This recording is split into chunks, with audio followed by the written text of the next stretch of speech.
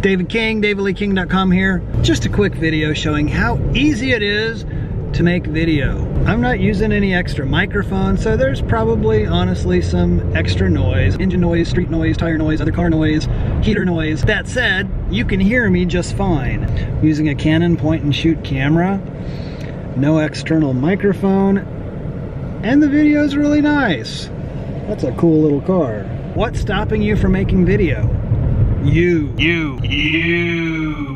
are stopping yourself from making video. That's really the only thing. Most likely you have some sort of a camera that takes good video, that gets okay quality audio.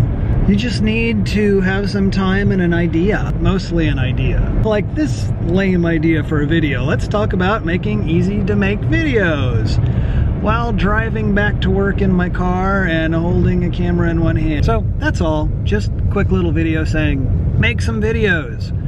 If not for your library or organization, do it for yourself. Do it for your blog.